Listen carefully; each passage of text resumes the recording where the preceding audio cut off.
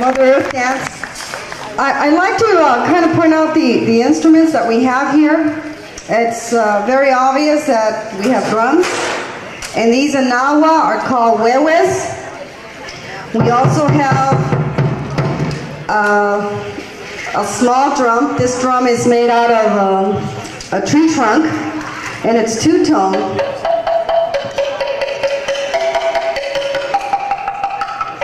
This drum was the war drum. When the Aztecs would go out to battle, they would carry this drum in the back and play this drum here. And it's called a teponazli in Nahua, teponazli. We also have our ankle rattles here that you see. These are called chachayots. And chachayots means happy heart. Can you come out here and demonstrate the sound of it?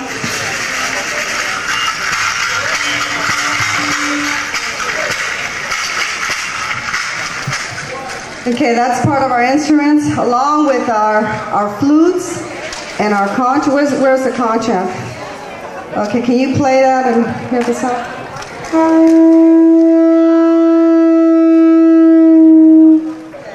The conch was used also during battles to get everyone ready. And back in our ancestors' time, that's what you would hear. I keep using the word ancestors, but I want you to know that these dances are very much alive in Mexico and throughout the Southwest in the United States.